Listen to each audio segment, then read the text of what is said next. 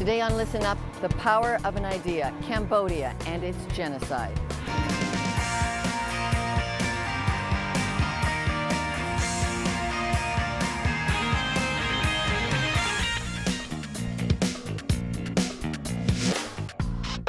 Welcome to Listen Up. I'm Lorna Dueck.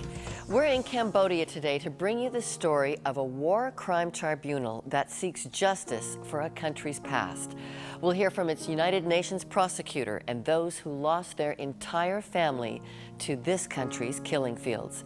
In today's program, we look at the power of an idea, how three individuals who held a deep ideology could lead an entire nation into death and destruction.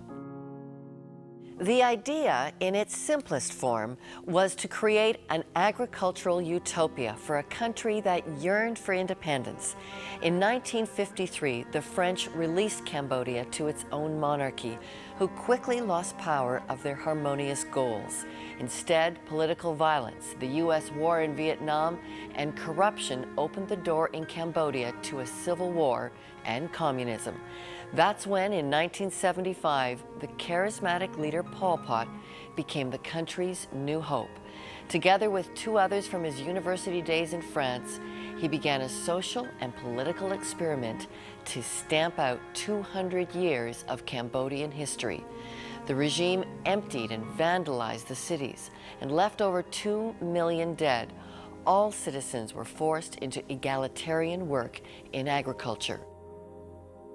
It meant all religion in Cambodia would be wiped out by Khmer Rouge soldiers. Every Buddhist monk, every Christian and Muslim was to be killed. Today, we'll learn from Christians in Cambodia whose beliefs now bring healing to their lives and their land. But first, Canadians working on one of the crimes of the century.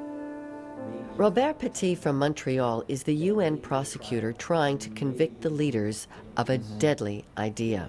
We are tasked with prosecuting the senior leaders and those most responsible.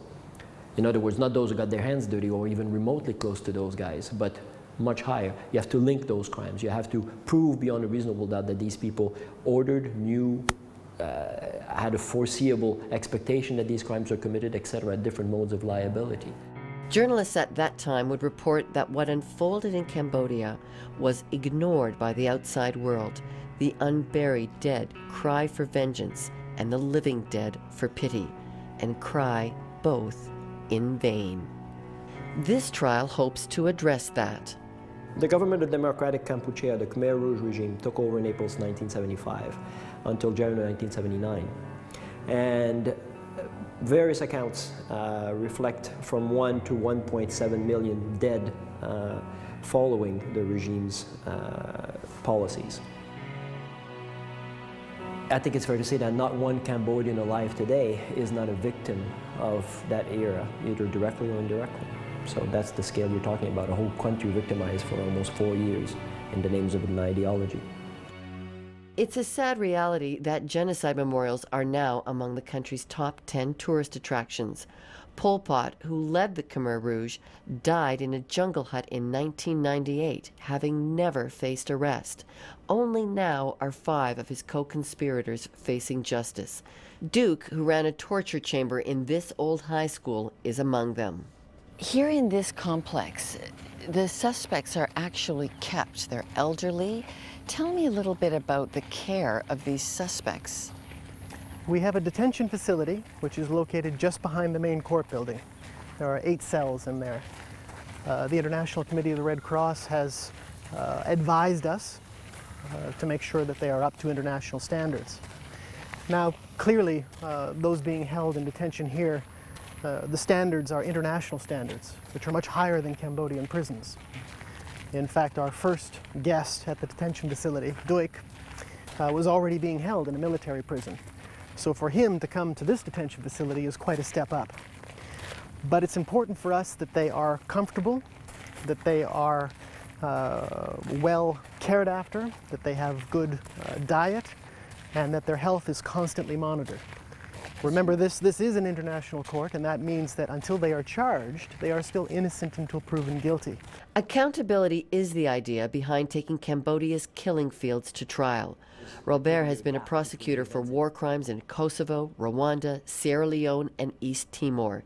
But Cambodian crimes are the oldest of the world's war horrors to face justice. The 30-year gap between the events and now has also brought with it its own, particular challenges. People have died, witnesses have died, accused have died, co-perpetrators have died. Evidence has, either been lost or is more difficult to interpret. I still think these processes matter to try and make humanity evolve to a point where there won't be this sort of thing.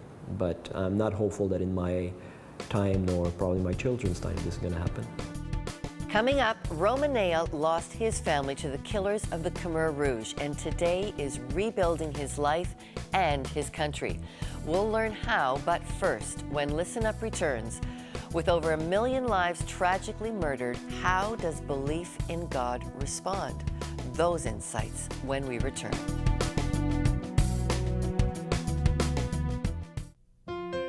This segment brought to you by Samaritan's Purse. For more information, visit SamaritansPurse.ca. There's more to Listen Up than what you see on TV. Check out our website. You'll find blogs to comment on, questions to answer, polls to take, and clips to watch.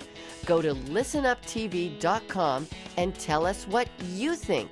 Can man-made courts truly give justice to crimes against humanity? Go to listenuptv.com and tell us what you think.